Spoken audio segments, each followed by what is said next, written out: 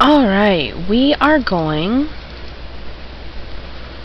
to be colorizing actually, the hair that we made yesterday. Now we just have to find it. There we go. Alright, let's see, Windows, Tool Options, there we go. Oh, and don't forget Windows Layers. Now, what you want to do, you want to create a new layer, foreground color. Now, this is really simple. Choose a color you like. Alright, originally, this hair is brown, so we are going to go with blonde. Fill color. Oh, that doesn't look very good, does it? That's okay. Let's do blue. I like that. Now, we click that little eye, and oops, there we go. There we go.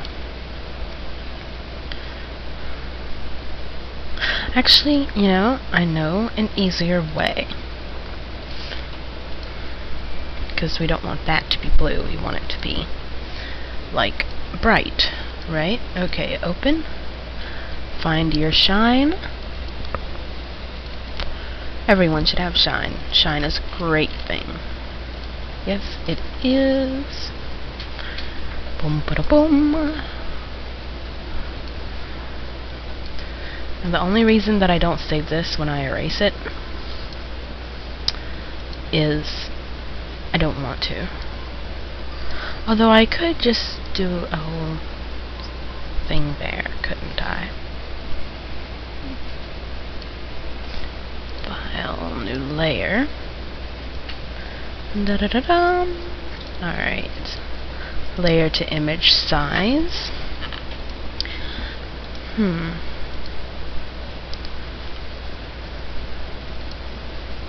There we go. And about 50. Ta-da! Now see, it has more white and it actually looks like shine.